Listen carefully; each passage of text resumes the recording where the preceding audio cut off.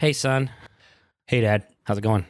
Oh, it's going pretty well. It's good morning. It's beautiful out. Hey, I got to tell you do you know what the number one thing is that I hear consistently from clients for the last couple decades of consulting work?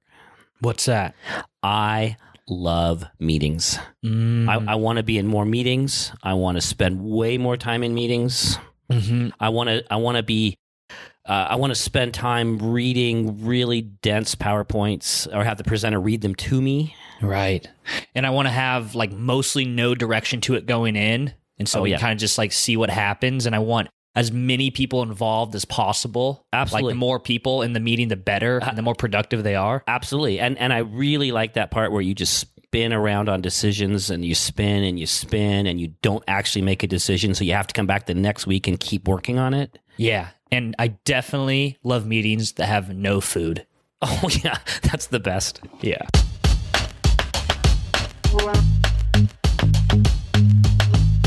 This sounds like a stupid question. Probably is, because, go ahead.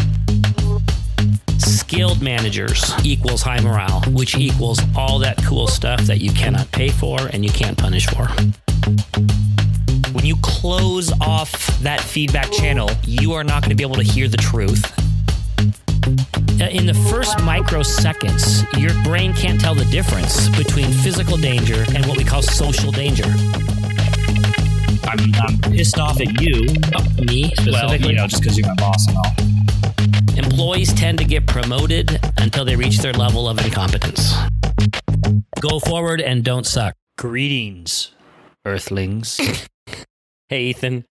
Hey, Mike, a.k.a. Dad. Yeah, son. Welcome back to another episode of the Managing with Mind and Heart podcast, where our goal is to help you, managers, leaders, aspiring managers and leaders, and all the above. We want to help you succeed. Not suck at managing. Right. And so we're here to give you the tools necessary.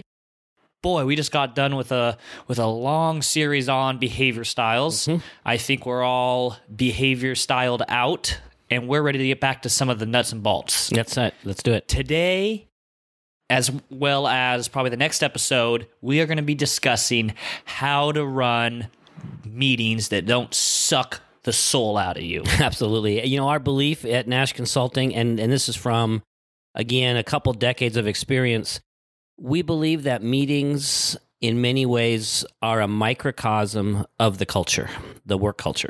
Microcosm of the culture. Yeah, like if we, when I was first actually getting into this work, I did a lot of meeting observation. When I was doing my master's thesis, I was in like a fly on the wall, just watching meetings at a couple different organizations. Did they know you were there? Yeah, I was hiding under the table. It was double mirror. It was kind of creepy. Yeah, but it was cool because I was tracking things like, it was actually mind-numbingly boring, I got to be honest with you, but I was tracking things like how much time people spent spinning on decisions, how long it took to make a decision. We tracked airtime and how people were using airtime. I was certainly interested in how meetings were run, how they were organized. And something I've just seen over and over again then and since then is that the culture of the organization just like literally shows up right there in that meeting. I see. You can watch a meeting and know so much about what kind of the health of that organization, because you see things like you see respect or lack thereof, you see decision-making processes, you see efficiencies or lack thereof, you see how people use airtime, you see the collegiality, is that the word? Collegiality? Yeah, you see how they collaborate. It's right there. And then when you get into the organization beyond the meeting, you're like, oh, yeah, it's that's all happening. Right? I see. So it's kind of like a manifestation of the broader culture. Yes. Into this meeting. Yes, and that's good news in two ways. Number one, as a consultant, I collected a lot of data right there. I can know a lot about that organization by watching a meeting. And then here's the cool thing. You can in many ways reverse engineer the culture. Like if you improve meetings, and I have seen this, in fact, I'm working with a client right now where we're right in the middle of this. You can clean up those meetings and add some best practices. Those then leak into the culture. You actually see those things that you fixed or that you've improved in the meetings become a part of the culture brought in a broad way, which is, it's fun. It's fun for us to kind of see that reverse engineering happening in real time. I see. And so as you were doing all these meeting observations, and I know you still do them to this day, what were the main factors that led to a good meeting, and which I would imagine would also indicate, in a lot of cases, a healthy culture? Yeah, good question. Let's maybe talk through some of these things. First off, Yeah. I'm going to pause here. Okay, pause. Change subjects real quickly. Of course. Folks, we would like you all our listeners out there, to let us know what topics you would like us to cover. I know this is an extremely awkward place to plug That was this a really in. abrupt change of subject. Oh, yeah. Dude. You know, I just kind of go with it. No, honestly, we kind of have our own subjects, but we want to hear about what topics you would like to see us cover on this podcast, and we'll cover them. Also, just any maybe situations you're dealing with the workplace that you would like to see kind of, how we might handle it. We want to hear those things, and we want to have episodes just based on that. So, if you're a listener out there... Well, of course they're a listener out there. How else would they be hearing this message? Good point. Okay, go ahead. Anyways, shoot us an email. contact@nashconsulting.com. contact@nashconsulting.com. Let us know what you'd like us to cover, and we'll get on that. Good. Okay. Hey, I have a quick change of subject, too. Okay. I started playing poker last week. Yeah. 2 weeks ago. Yeah. Monday. We talked about that on the last podcast episode. Did we? Yeah, we did. Apparently, you're pretty excited about it. Right? It's really embarrassing. Okay. I mean, hey, I love the excitement, the passion that you found, this new passion that's just brought you alive in the world. We just made that podcast like a couple days ago, and I forgot that we talked about that. You're right. I'm kind of excited about poker, so let's move on. Okay. Whatever. Anyways. Whatever. So as we were saying, we are going to spend the next 2 episodes of kind of diving into what makes effective meetings effective.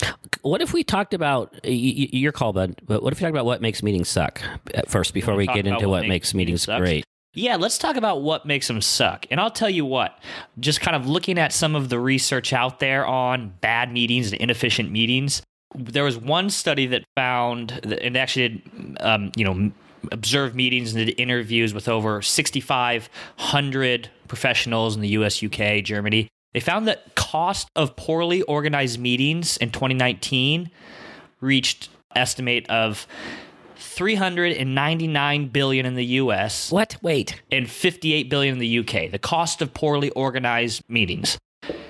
Okay, now that was a study done by a scheduling app website called Doodle that we use.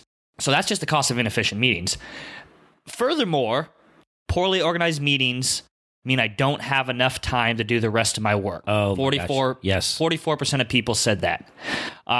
They also said that unclear actions lead to confusions in meeting. 43 people said that. 43%. 43%, yes. And then bad organization results in a loss of focus on projects from meetings. 38%. Oh, you've just described what I am seeing across the board. And let me tell you one more thing. The average business meeting runs about 1 hour. Okay. So that doesn't surprise me. It probably doesn't surprise a lot of people out there. I mean, we may argue that might be too long in a lot of cases. Last thing, a poll done by salary.com, 47% of people said too many meetings was the top time waster in the office. Yep. Half the people agreed that's the top time waster in office. So boom. That's how meetings suck. But why? Yeah, let's stay on that. And I'm a real nerd when it comes to consulting because this topic right here actually gets me pretty excited. I can tell. I love talking about meetings, and I guess I don't want to repeat everything I've just said, but because they're so powerful in helping a organization get healthier, because everything you just said speaks to what I said, right? If you could fix all that, people have more time, things are more efficient, decisions get made, I have more time to do my job. At the same time, meetings really matter. I just want to throw this in. They're not inherently bad. No, because in many ways they're bad meetings are inherently bad. Yes, bad meetings are bad. But meetings themselves, if they're done well, are actually in some ways the heart of the organization. This is where people gather. This is where they collaborate. This is where decisions get made. This is where creativity happens. This is where, there's so many important things that happen in meetings that aren't going to happen if you don't have meetings. So I've worked with a couple organizations, and their answer was, let's just stop having meetings. And there's no way you can run a healthy an organization without meetings. So to me, this is an exciting topic because it's so possible to see organizations thrive if you work on meetings. So what you just said, I gotta say, I've done my own very informal quotes around the word research.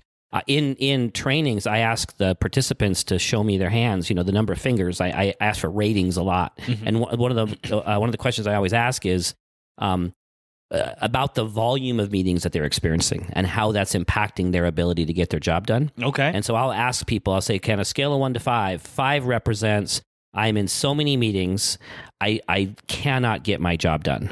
And a 1 would represent it's the exact right amount of meetings. They are only helpful. They don't detract from my ability to get my job done. That's the scale.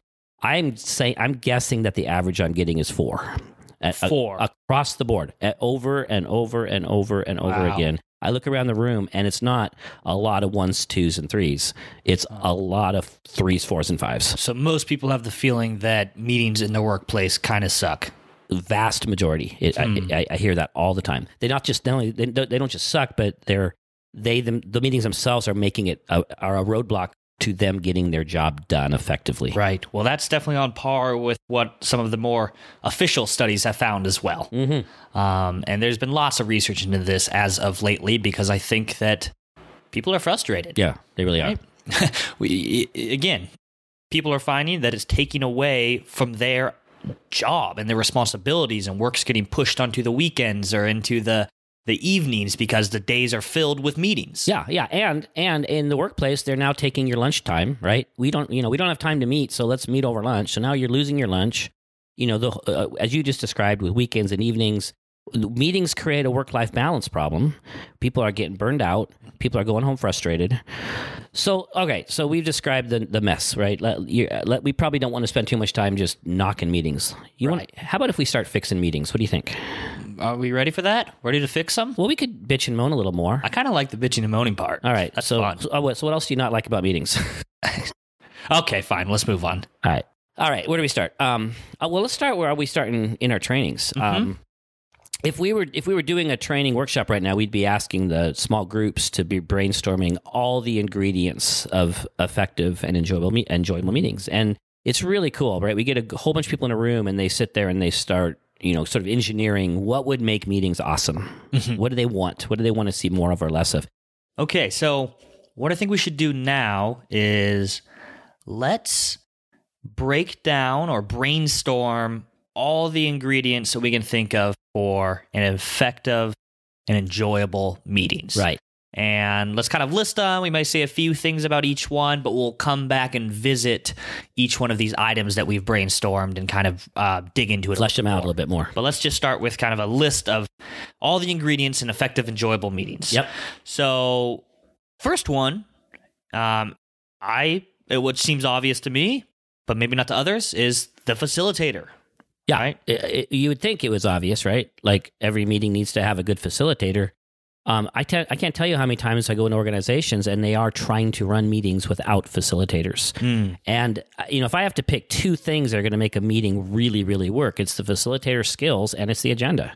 So facilitation is key. We spend a fair amount of time training facilitators on how to facilitate. This is the person that's going to air traffic control, that's going to lead us into a decision, that's going to deal with difficult behaviors. And so bottom line for me, guys, is organizations, you need to invest some time and probably some money in getting all your meeting facilitators trained. It's kind of like the old Peter principle, right? People get promoted till they reach their level of incompetence. Welcome to management. Good luck. Welcome to meetings. Welcome to facilitation. Good luck. You're supposed to have all these skills, which the average person doesn't have all these skills. Right.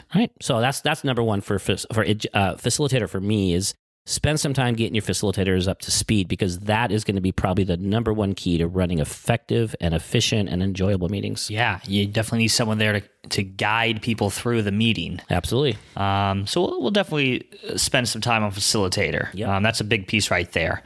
And then you mentioned in that same paragraph, agendas. Absolutely. Yeah, agendas.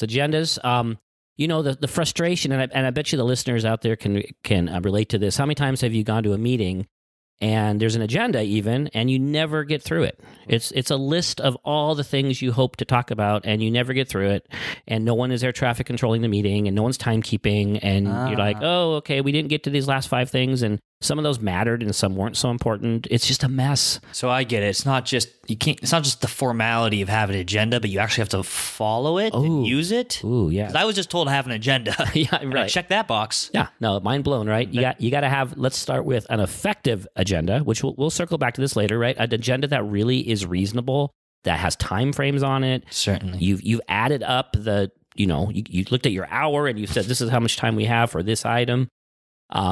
This, of course, is the facilitator's job then to use that agenda and stick with it. And it's a dance between, again, the facilitator, the agenda, and the group. Mm-hmm. So it's really important that agenda works. Yeah, the agenda really is the compass for the meeting, right? So if you start to get off track, it's going back to the agenda and recognizing, hey, we have these things that we need to cover. Yeah, yeah. Well, and the agenda also, and we'll move on here, but the agenda also is going to have on it all the ingredients of a good meeting. It's this template agenda that reminds you to do all these things we're about to talk about. So super helpful, super important. Oh, side note, there's lots of kinds of meetings, right? Just make sure we're clear on this. We're not right now. We're not probably talking about the ad hoc. Hey, let's the two of us get together and have a quick meeting about something. We're not talking about lots of types of meetings. We're talking about your staff meeting, your weekly group meeting, your project meeting that meets monthly. Mm-hmm. We're talking about probably standing regular meetings. Sure. And hopefully we can get into talking about maybe a little bit like what type of meetings you should have and shouldn't be having. Good point. Because, you can run the most effective meetings in the world, but if you still have too many meetings that aren't necessary, you're still going to have a problem. Yeah, exactly. They could all be great meetings, but you have no time to call your clients or do your other work. Right. So what else? What are some other ingredients of effective meetings? Well, there's, we certainly could talk about some logistical stuff like time, how long they should last, where they should, what part of the week. So logistics, the room. Wouldn't it be nice if you got to a meeting and the AV stuff was actually working already and you didn't have to sit there and watch the facilitator struggle with the AV equipment for 10 minutes? Yeah, in whose world? Right.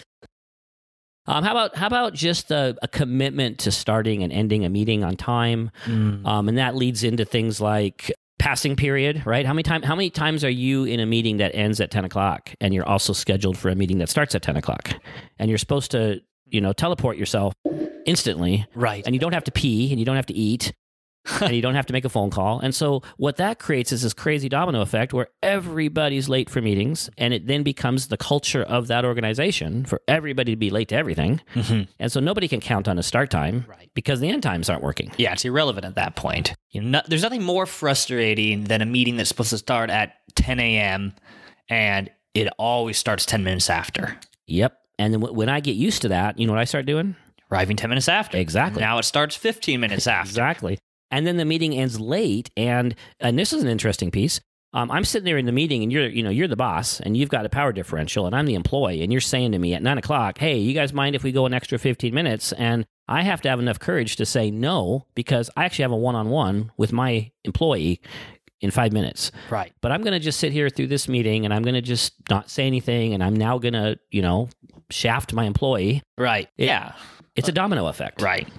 And especially if you're the manager in that position saying, hey, is everybody okay? Everybody's okay, right? If we got another 15 minutes. Okay, that's called using your power differential in a fairly unhealthy way. Right. Who's going to say, no, actually, that's not okay, even though you've said it's all okay, right? Right. So, anyways, another thing I had thought of is meetings with only the essential people. Right? Appropriate attendees. I just said there's nothing more frustrating than a meeting that always starts 10 minutes late. I retract that. There's nothing more frustrating than a meeting that starts 10 minutes late and it's just full of 20 people and half of them don't really need to be there at that moment. And I'm one of those people that don't need to be there at that moment. Yeah, that yeah. can be frustrating. Well, let's take a couple minutes on that. So we have that where I don't need to be here right now. So what am I going to do? While I'm sitting here during the irrelevant part of the meeting for me, I'm going to get out my computer.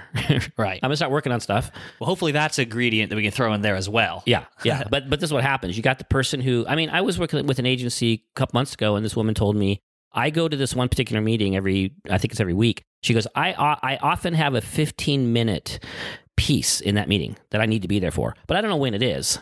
So I'm there for the whole meeting.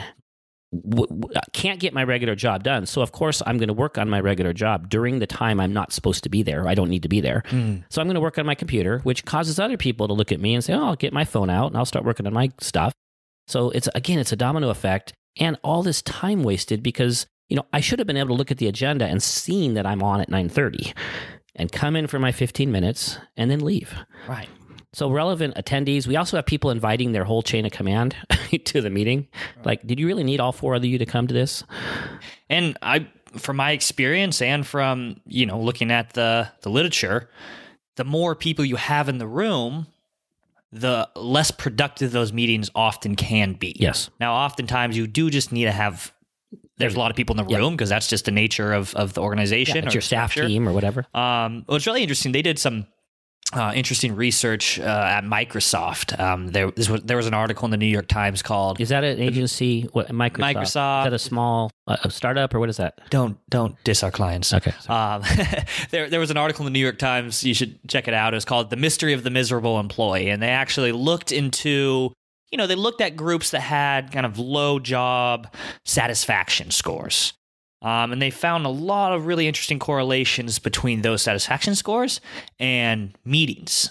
Both with one-on-one meetings, groups that had regularly scheduled one-on-one meetings were actually had higher satisfaction scores. But we're not talking about one-on-one meetings today. Just an interesting fun fact. Mm-hmm. But they also looked at larger meetings, and what really distinguished those teams with low satisfaction scores, that those teams with low satisfaction scores would often have 10 or 20 bodies around a conference room, compared to those meetings that often had just 2 or 3 people kind of working on something, brainstorming. So again, the amount of people you have can actually lead to satisfaction and a feeling of productivity in those meetings. Yeah, and specifically on that, what I'm finding with clients is that the smaller the better. However, even a bigger meeting, as long as every person there is part of that process, you know what I mean? Like, they're part of the decision making. They're there to brainstorm. They actually have a role that's a logical role, as opposed to what sometimes, for example, we have executive team meetings, and I was just with a group last week. If an executive can't make it to their meeting, they invite a proxy. They invite one of their employees to fill in for them at the executive meeting, which doesn't make any sense. No. Now you have a person there who doesn't have decision-making authority, who doesn't know what's going on. So it's the idea of irrelevant attendees, right? That can be the problem, right? I think that's the factor there. It's not so much an issue of the numbers. It's an issue of, typically when you have such high numbers in a meeting, there's a good chance that most of those people aren't really needing to be there or need to do anything. Yeah. And when we circle back into this, we'll talk about how do we use your Outlook and how do you invite and who should be invited. So let's go on. Another ingredient of effective and enjoyable and efficient meetings. Mm-hmm. I think there needs to be, and we'll definitely get to this, some kind of code of conduct. And that's probably not the best term for it, but some agreement, right? Some common commitments. Like this is how we're going to show up, right? We're going to not be using our phone during the meeting, or here's how to disagree, and here's how not to disagree, and some of those basic behaviors that if everybody in the organization or in that particular department could agree on this, it's obviously it's going to make meetings so much better. Right. Code of conduct. Yeah, common commitments, that kind of thing. How about this is more a result of a meeting, but I would still say one of the ingredients is finishing a meeting with an action plans, right? It's not really helpful. In fact, you should probably look in the mirror and say, do I really need to have this meeting if the result of it is not some sort of action that people or a person needs to take? Do I need to literally look in a mirror to ask that question? Look in a mirror. Do I have to look at myself? Yeah. Go in the bathroom and talk to myself. And say Mary 10 times What? I don't know. Isn't that some sort of like spooky thing? See, Mary. Yeah, Is that turn like- off the lights, look in the mirror and say yeah, Mary 10 times. I that's just a remember this movie. was a movie or a game as a child. Oh, Never worked. it never worked. You couldn't call up a demon? What, is that what you're trying to do? Yeah, just to see if I could. But anyways, yeah, action plans. We're meeting for a reason, and at the end of the reason, Into the meeting. and end of the meeting, things should be getting done. Yeah, I don't love meetings that you could have emailed me, right? Yeah. And there, it's okay. Side note: it's okay to have those occasional informational meetings because there's something good about everyone being together, hearing the information, where you can ask questions, and so that's a good thing. And later we'll talk about emails, right? I don't want more emails. That'll be another day. Although I'd rather have emails than more meetings. Yeah, for sure. However, sometimes information doesn't really happen really well in emails, and so it was good if I was in the room to hear it. So, side note, right? But in general, I agree, right? Meetings need to have actions. What we're hoping, and maybe I'm getting ahead of myself, but I'm going to jump in here. We advise that you end your meeting with what we call ABCD. And we'll talk about this later, but A stands for action items, B stands for by when and by whom, C stands for communication items, right? What are we going to communicate outside this meeting? And D stands for decisions. What did we decide? End your meeting with ABCD. That should be right there on your agenda. Right.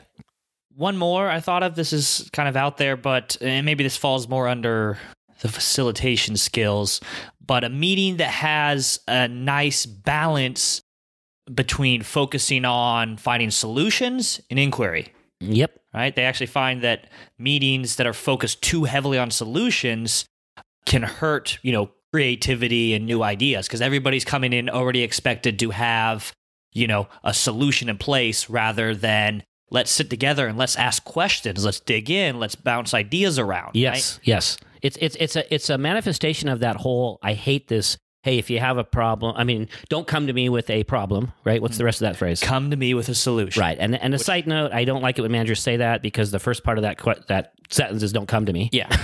Also, if you strip that away a little bit, it actually makes no sense. Yeah. Why do you have a manager? Why the hell do I have a manager if I can't come to you with a problem? Right. Well, also, it's just a contradiction. Don't come to me with a problem. Come to me with a solution. Well, a solution to... Right. That's the reason why I need a solution. I don't have a problem if I have a solution. Exactly. But the analogy here is the same idea, right? Come into a meeting. There's something really wonderful about permission in a meeting to explore the problem, right? To really get into what the problem is. And sometimes we skip through that because, I don't want to be negative, or I don't want to waste time, or let's just have a solution. Well, I don't even totally have my head around this problem. And we might get a lot of cool creativity going here if we could really explore what's going on. Right. So I totally agree with you on that one, dude. The balance between exploring the problem, solutions, and here's another balance in meetings, and this should be in the agenda: the balance between information and participation.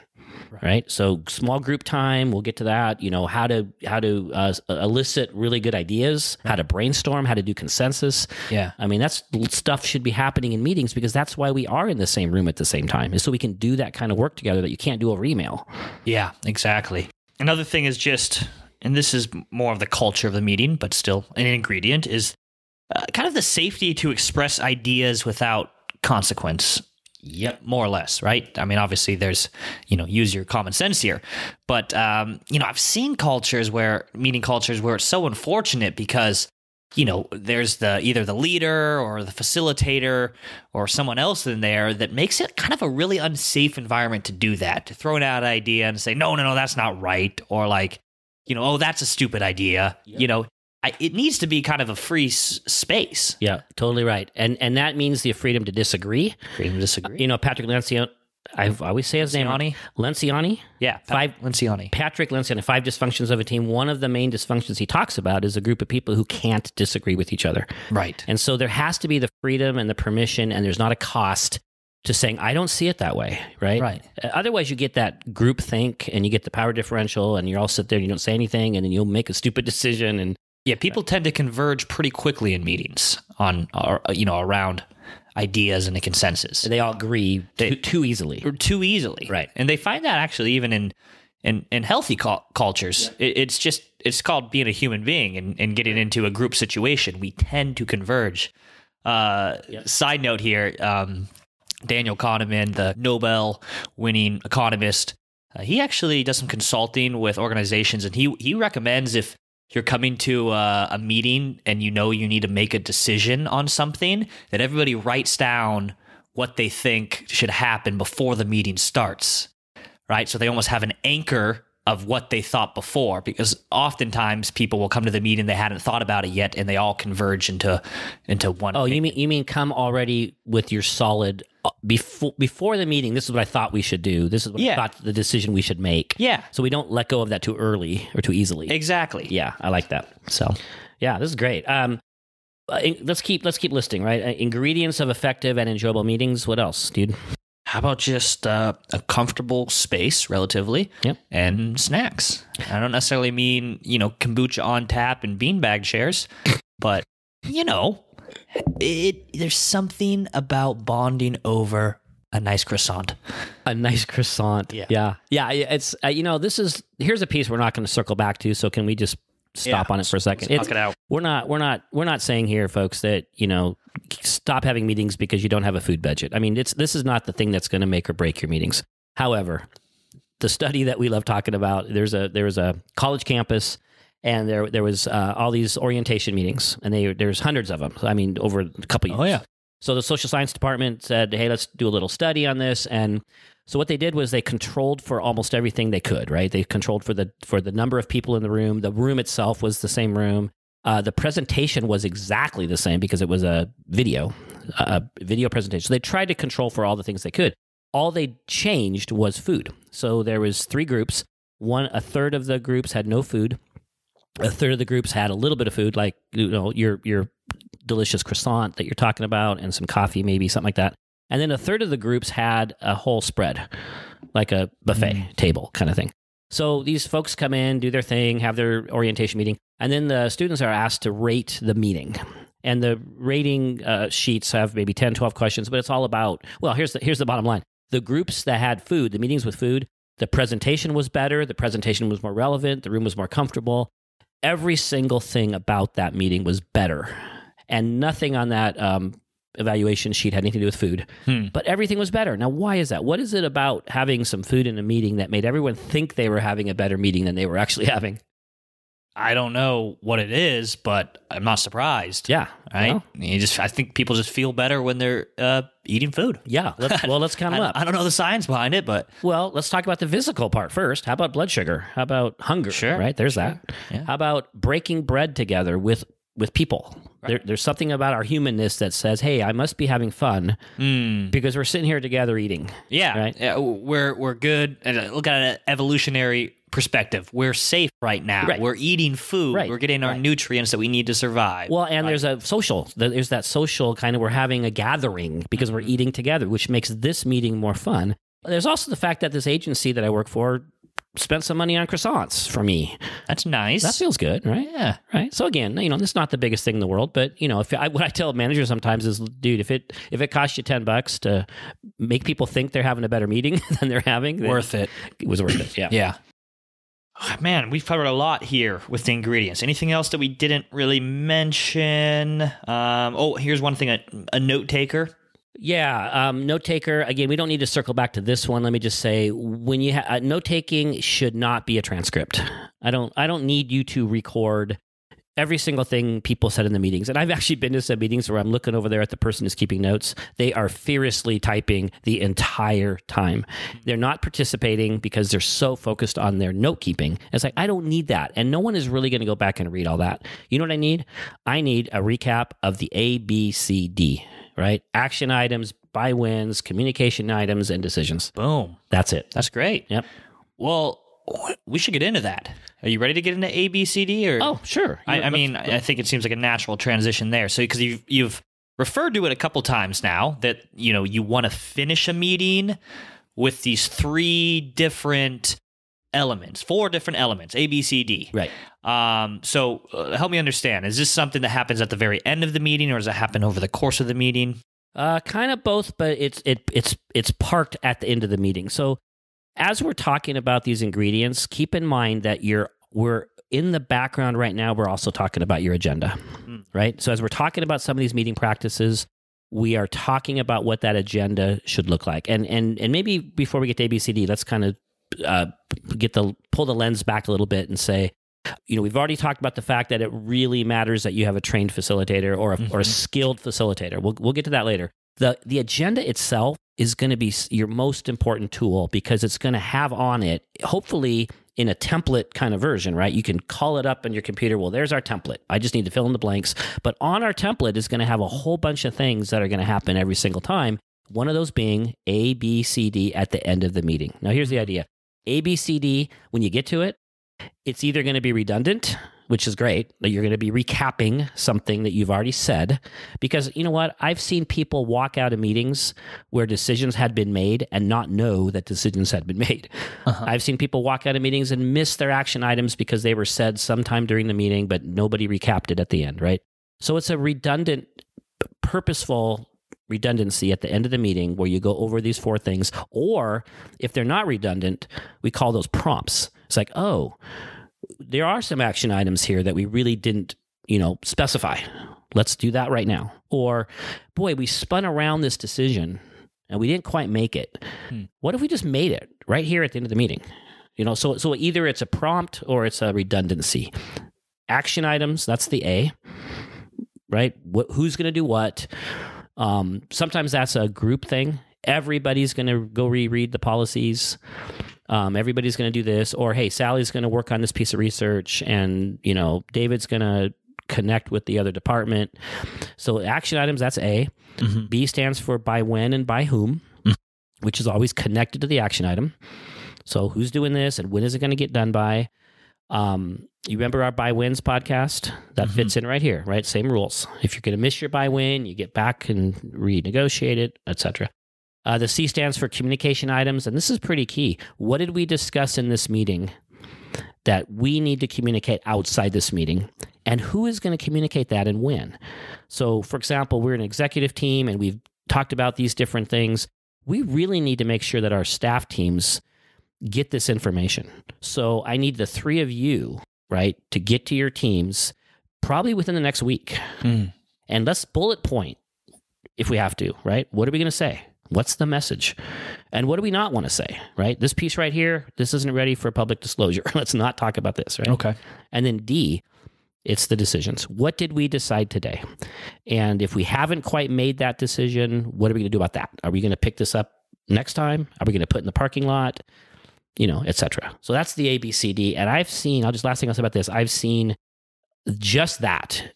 Organizations adding the ABCD in kind of a reverse engineering way cleaned up their meetings. Okay. Well, I think this piece is important. I think it's important here to linger here just for a second. So correct me if I'm wrong. Every meeting ends with these 4 elements, meaning every meeting ends with the action item. Every meeting ends with the by when, which kind of plays into the action items. Every meeting ends with communication items. Right. What we're going to talk about outside this meeting. How we're going to communicate. Yeah, who's going to do it, when they're going to do it. Yep. And then lastly, ends with the decision. Reviewing what we decided today. Reviewing what they decided. Yeah. Every meeting. And when I say every meeting, yes, there's always exceptions, but in general, right, you have this regular monthly meeting, this regular weekly meeting, this project meeting. Don't walk out of the room until you've addressed all those 4 things. And they should be right there on the end of your agenda. And what does that mean for the meeting? That means that if your meeting is supposed to end at 10, you don't go up till 10 and say, okay, shoot, we need to review the A, B, C, D, right? It comes down to probably getting back to the agenda, leaving time, last 5 to 10 minutes of the meeting, to make sure you have these covered. Yeah, your agenda should literally say over on the right column the time that you're going to start and end each of those items. And so the ABCD has its own time. It says 10:50, right? Or whatever. ABCD, right? That makes sense. Yeah. Well, then I think we talk a bit about the agenda then. Yeah, So we have again just to review, we talked about all the ingredients of a meeting, and now we're kind of getting into each one with a little more detail. One of the first things that we talked about was the agenda and have an agenda ahead of time. Now, my first question to you on that is, what is the appropriate amount of time to give the agenda, right? Like, how much lead time do you give? Yeah, I mean, believe it or not, that's an important and a big question. Let's talk about ideal versus just real life, right? Ideally, why do I want to get an agenda ahead of time? Oh, why? Yeah. Oh, why do I need this Of agenda? course. Okay. Well, so first off, people know what to expect in the meeting. They know if they need to be there or not in a lot of cases.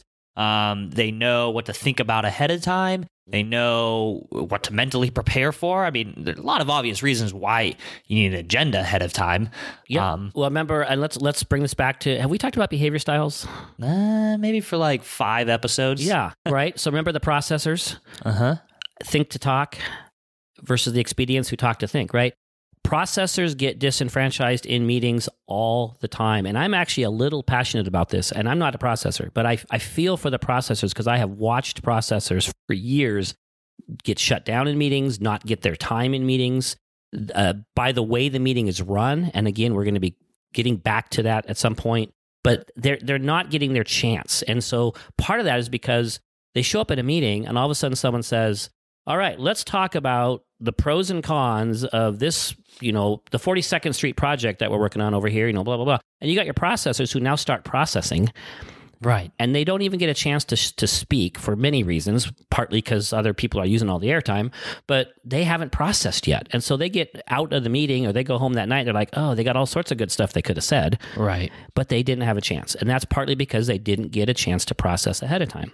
Yeah. So when I get a meeting agenda ahead of time, it can't say item 3, business, discuss business. That doesn't tell me anything. Yeah. It needs to say, what are the pros and, discuss the pros and cons of, so that's one of the reasons I want to get my agendas out to people ahead of time. So your processors have time to process. Right. Well, and I think that's entirely true and important. But even if you put aside the different styles, right? Even you put that aside, there's just something important about people knowing what to expect in the meeting, whether you are a processor or not. You know what, maybe you need to come with documents in hand. Right. You wouldn't have known that ahead of time. Yeah. Or I've read something ahead of time. To me, and I hate to say that it seems obvious, but I think most people can look at saying, okay, have an agenda is just going to allow for better flow, better productivity within that meeting. The only pushback I've heard to not have an agenda is, oh, we just want to flow. We want creativity. We want this and that. Okay, that's called a brainstorming session. Build it in. And you can build that in, right? Exactly. Put it in the agenda. This is our free-flowing time that just kind of bounce ideas around and kind of riff. So let's get back to the agenda ahead of time, right? So here's real life now, right? Perfect world, the agenda comes out ahead of time. Your question was how much ahead of time? I don't have a great answer other than a day or two is fine. I think it's really unrealistic to expect people to have to think ahead a week and know what you're going to be talking about. Mm-hmm. I've been around long enough to see that's not happening. A day, a couple days. But here's the real life. Let's say that doesn't happen. Let's say we get to a meeting and I'm the facilitator and I just haven't had time or for whatever reason I haven't done that. What's my next best thing I can do, right?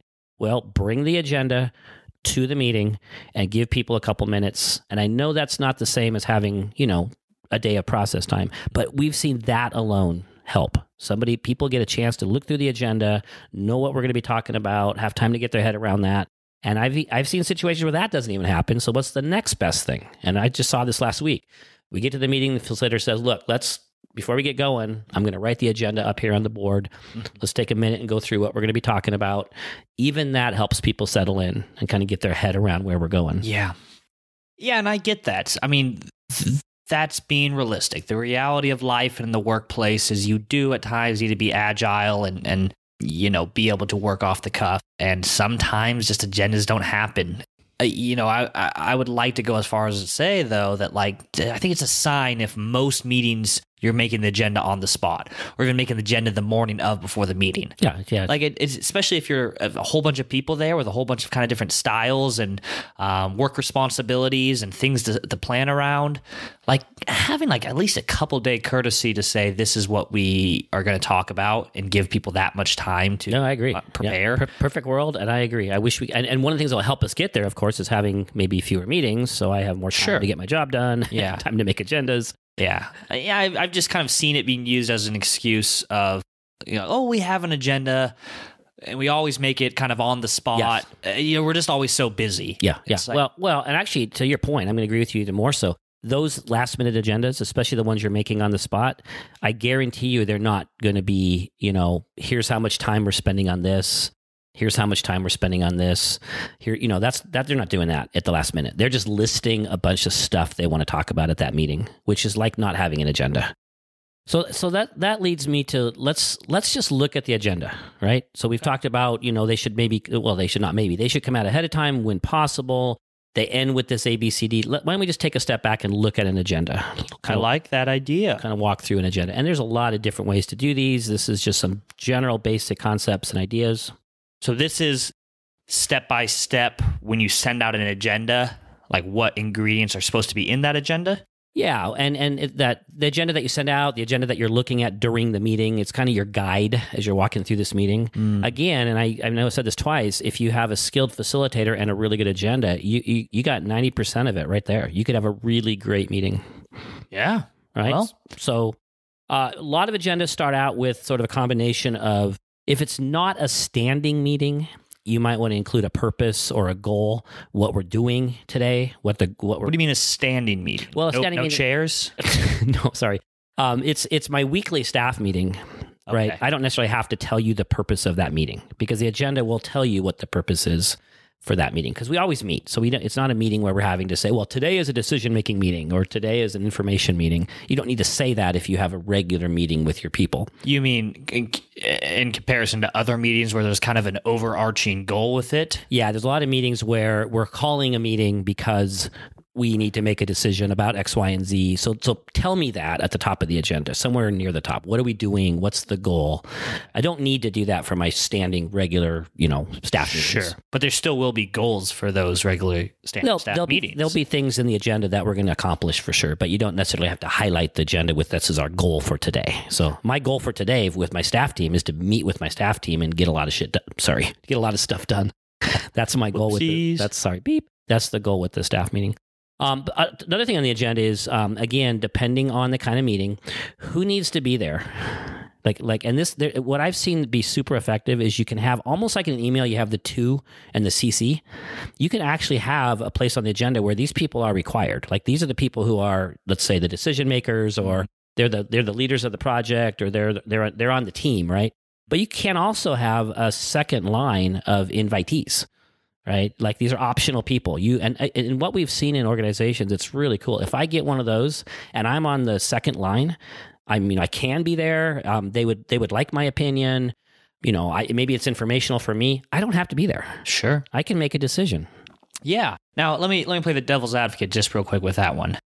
The only issue I see with that piece, right, of having these required people, which, hopefully those are people that legitimately need to be there, and then the CC of like, hey, this is an option. That I think that's great in a lot of ways. It's kind of painting a picture that, hey, your opinion is valued, although you don't need to be here. Would like you there. There could be like this feeling of expectation with that, right? You get CC'd, you're not required to be in the meeting, and it's like, I really don't want to be in that meeting, but, I got to play this game correctly. Like, I should show up to these meetings I'm CC'd on, right, to show face, to let people know I'm committed, to let people know I'm dedicated. So it might create this kind of weird, almost like corporate politics. I'll tell you, I see that could be. I've never seen it. In fact, what I've just described is like, every time they've instituted this, it's just been a huge relief because the baseline problem is we're all going to meetings at times that we do not need to be at, and because of what you just described is happening because we're all on the two line. Well, even though I know I don't really need to be here, I'm expected to be there. I better be. That's the problem, and I think this actually fixes that problem, especially when it's a corporate agreement, which would take care of what you just said, where you say, look, we're doing this so you people can opt out. And I want you to opt out if, you have something else you have to get done. Sure. Or if you don't really have an interest or whatever. Now, if I need you to be there, here's another thing. We do need your opinion. I'll let you know when that is. The agenda will say, right. Show up, 15 minutes after the meeting starts. Come at 10:15 and here's your, so you can actually, a little bit of work up front, right, to kind of parse this out. Who needs to be there? Who's invited, but they don't need to be there? Who's going to be the people that we need at certain times? That takes a little bit of time, but man, you could save hours in the aggregate over time of people's time if they knew when they needed to be at a meeting and not. That makes sense. Yeah. Yeah, and I think what I was saying is, it seems clear that to alleviate that problem of people feeling like they should probably be there to, like I said, play the game right and show face is expectations. Like, hey, trust me, you really don't need to come to this unless you want to. I want you to know you're invited. Yes. I'm not going to hold anything against you. No demerits. Right. If you don't come. It's not going to be a passive aggressive. Right. Well, you didn't need to be there, but you didn't come. This isn't a test. Right. Yeah, unfortunately, I have friends that I talk to that they always feel like there's some sort of like test or trap that they're looking out for in the workplace well, they said I don't have to be there if I don't want to, but I feel like I'm going to lose some face if I don't. Yeah. So expectations, folks. That's all it is. Anyways. We won't get too hung up on that. Yeah, so it's the meeting invite, or who needs to be there, who's invited. It's the purpose, possibly. You get into the agenda now, and just briefly, a couple thoughts.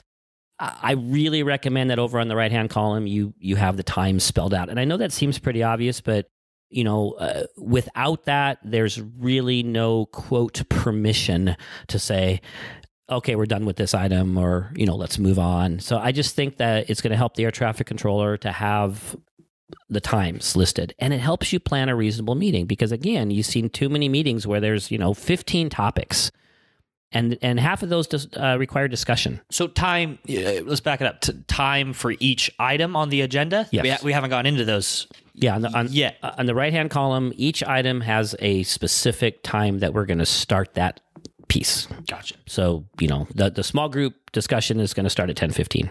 Okay, so again, let's back it up. These are the ingredients to agenda. We have appropriate attendees are invited. That's not really kind of part of the agenda, but that's kind of like the pre-agenda. Who's invited? Right? Well, I've seen agendas where it's right there. It's both. Okay, so write it out. Right. Next step to consider is everything that's on the agenda has kind of a time, or has the time. Yep. Over how on the much right-hand time is column. allotted to this subject. Yes. Or this topic. Yep. And then what's next? Well, on that subject, just a side note, consider having a timekeeper. If you got the times over there on the right, consider you have somebody that's not the facilitator, just because facilitation is a lot of moving parts. That person's job is to say to the facilitator, hey, we got a minute, or whatever you've decided. We got 2 minutes left. And I like to actually set that up after the meeting started, right? We're already rolling, and I turn to Debbie and I say, hey, Debbie, would you be the timekeeper? Hey, let me know. It's always Debbie with you.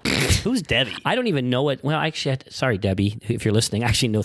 We all know Debbies. Come on. Oh, wait, 3, okay. 4. So maybe you just work with too many Debbies. 5. You really found a niche. I just thought of 5 Debbies. Wow. No, in any event, yeah. So, David, would you be the timekeeper and let me know when there's 2 minutes left? Now, say that in the meeting, right? Because what you've just said to the entire group, we are going to stick to our agenda. I've just publicly said, hey, let me know when there's 2 minutes left. Now, when I get told by David, hey, you got 2 minutes left, then I can adjust, and I can, either finish up in 2 minutes, or I can make an adjustment if I have to, right? So other items, right? I don't know exactly the order of things, but you might want to do a quick icebreaker. I don't think that needs to be on the agenda, but just as a side note, might do an icebreaker. We'll talk about that later. It kind of has to be on the agenda if you're allocating time and people know how much the meeting is supposed to be. Yeah, it's a little iffy for me. Sometimes we say, the meeting ends up the first meeting time. It actually says like 10:05 sometimes, and so you kind of use the first couple minutes to kind of mingle and maybe a quick icebreaker. That we'll get back to that, but. Yeah, you might start your meeting with, after that, you might want to do information. It's not a bad idea for the manager, the leader, to spend some time, hey, this is some stuff that's going on. I was at the exec meeting, right, last week, and here's some decisions that are being made. Here's a new policy that's coming out. There's kind of this time that you sort of reserve for the leader to do his or her thing. So this is what we call the leader's report. Yeah. They're kind of being an information curator here. Information, right? Information they got from their bosses or information they got from another department, So again, these agenda items don't necessarily need to be in any particular order. Obviously, there'll be ones at the end that makes sense. Obviously, if you do an icebreaker, it's near the front. This leader piece. I'm noticing that it seems to work better near the front of the meeting. Another thing near the front of the meeting you might do is let's circle back, right? A section on your meeting that is literally about following up on the stuff that we talked about last time, on the buy wins, right? On the action items, following up on previous action items and unfinished business from the prior meeting. Absolutely, so this is kind of a follow up and review period. Yep. So yeah, you got, potentially an icebreaker. You have, this follow-up and review from the previous meeting, so everybody kind of gets their bearings. You have this, leaders report where the leaders sharing what decisions are being made, different things are going on, stakeholder changes, whatever it may be. And then I would imagine you kind of get into the meat of it, right? What is this meeting?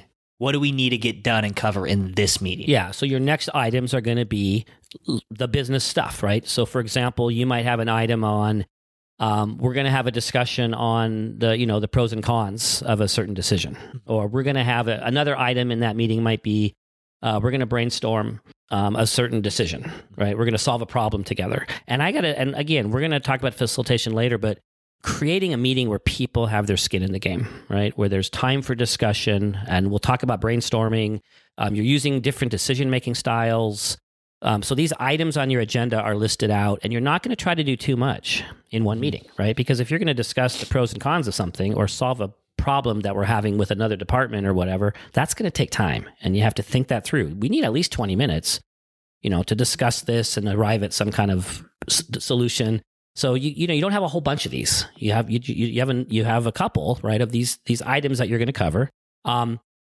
Probably later we'll talk about how employees and group members get their items onto the agenda, but that's there might be some pieces there where again, Debbie, Debbie. I do know Debbie. Debbie and David had a couple things they wanted to talk about, and that made the cut, and their items are listed as well, right?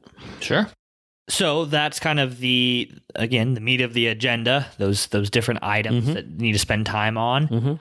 What else is on that agenda? Well, depending on your group, and you guys will decide this as a group, or is this going to be part of your culture, you might want to have a quick round robin. You might want to have a quick FYI time. And that's where, the group members did not have to submit this item ahead of time for the agenda, but they're really quick FYIs. Let's just go around. This might be, hey, our friend Debbie might say, hey, I'm going to be gone next week, so if you have a need in this one area, make sure you go to David instead. Okay. David might say, hey, could everyone please remember to put the green forms in the right box? And so it's an FYI, quick circle around. What it's not is, let's all take 10 minutes and bring up a new subject, right? Or let's tell everybody what we got done last week. Those meetings kind of make me want to shoot myself in the head. So it's literally just each person might have a little bit of information to add to tell everybody. It's literally kind of FYIs. Now, if they really had a topic, right? I want to discuss how to solve this problem. That would have been something they would have submitted, and it would have been an agenda item in and of itself. So these are just FYIs toward the end of the meeting. Make sure everybody gets their details, kind of taken care of and sorted out. I see. Now, that might not be relevant if you set a meeting to handle something specific. Right. This is more of kind of what you were talking about, those standing meetings. Maybe it's your bi-weekly meeting or whatever. Yeah. Build in that time where people can kind of share some information real quick. That's beneficial. Yeah. In fact, the meetings that we talk about a lot are, the vast majority of the meetings that we're working with are these standing regular meetings. So you really do want to have that time for people to kind of get their take care of their laundry or whatever you want to call it there at the end. And then you're going to have ABCDs, right? That's built right in. You're going to have some time at the end of the meeting to cover those.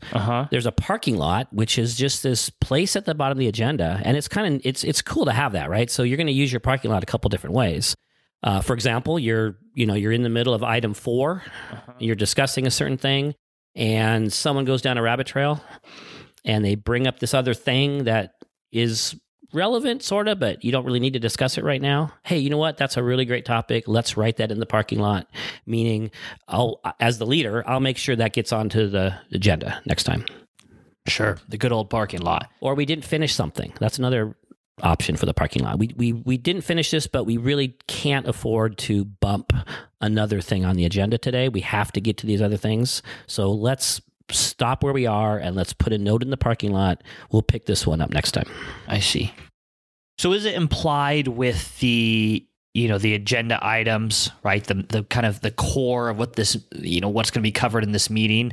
I mean, is it implied that, discussion, brainstorming, decision making are tied into each one of those? That's not a separate piece? Yeah. When you plan out your items, I think you said this earlier, which was really good. You kind of want to have a balance. So let's say item 5 is, I was meeting with this other agency. I'm the boss, right? I've been meeting with this agency and I need to tell you a couple things about that. That might be an item.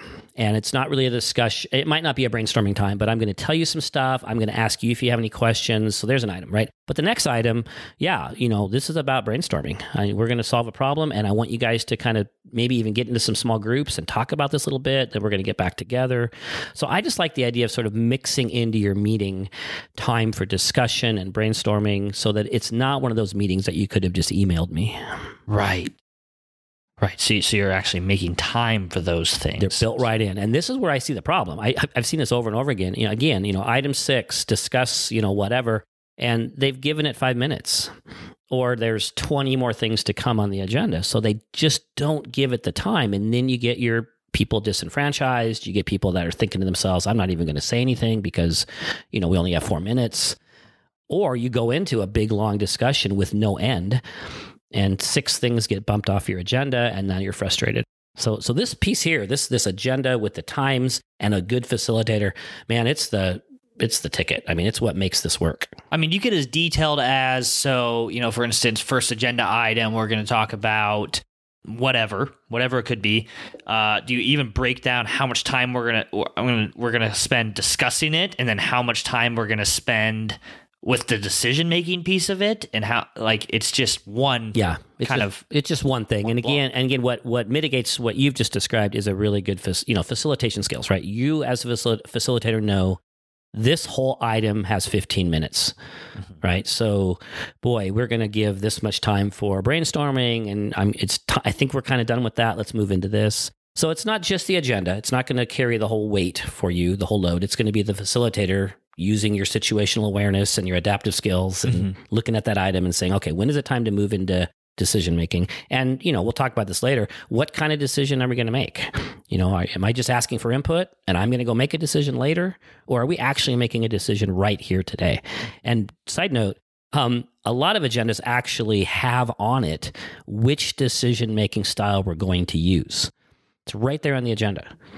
Right. So this is what's called a style 3, which we'll get to someday. But, I'm only asking for input. So we only need 10 minutes here. You're going to give me input. I'm going to make a decision later. Or it's a style 5. No, we're going to actually we're going to do a decision together called consensus right here today. It's really great when employees or group members can see what kind of decision-making style we're going to use. Sure. Because employees just want to know, am I influencing or am I deciding? Mm-hmm. And we'll talk about that in the next episode a little bit more. We need to wrap this one up. So just to review, remember, meeting agenda. Here's a suggestion. You start with maybe some sort of icebreaker or just kind of conversation time. Then you have some follow-up and review time, right? Following up on previous action items, unfinished business from prior meetings. And then you have kind of the leader report, right? A chance to kind of be the information curator there, let people know what's going on within the inner workings of leadership. And then you kind of get into your agenda items. Make sure you build in time with those agenda items for, discussion, brainstorming, decision-making, problem-solving, so on and so forth. And then maybe you have a time where it's kind of, anything else. Great. FYIs. People get to throw out some FYIs real quick. Obviously not a opportunity for people to share things that can be shared over email or bring up whole new topics to discuss. And then, of course, I think most importantly, you end the meeting with the last 5 to 10 minutes. You spend time on the A, B, C, D, right? What are the action items? What are the by whens, right? When do people need to get this stuff done by? And then the C, what items need to be communicated? And then D, the decision. Yeah, what did we decide today? What did we decide today? Yep. And there's a parking lot. There's time frames on the right. I want to just make a quick suggestion, and we'll, next episode we'll dig in more into some of these topics. But hey, it would be a really cool idea if every quarter or every half year you had an agenda item called our meetings, right? Let's talk about our meetings. What's working? What's not? What would you like to see us do differently? What could we improve? I think that's a really cool stopgap or not a stopgap, but a really good quality control piece right there. Is give people a chance every so often to talk about how we do meetings. Absolutely. Well, next time we're going to be covering some more of the nuances with running meetings, including facilitation and decision-making. Code of conduct. A lot of other important things here. So please tune in for that one. All right. Lastly, again, if you have topics you'd like for us to cover, situations you're dealing with that you'd like to hear our opinion on, shoot us an email. contact@nashconsulting.com. And I want to point out on that one, it'll be confidential, right? If you give us a problem and you describe something, we won't use your name because we don't want that to come back and bite you someday. So we promise we'll be careful. We promise. All right. Until later. Happy meetings. Happy meetings.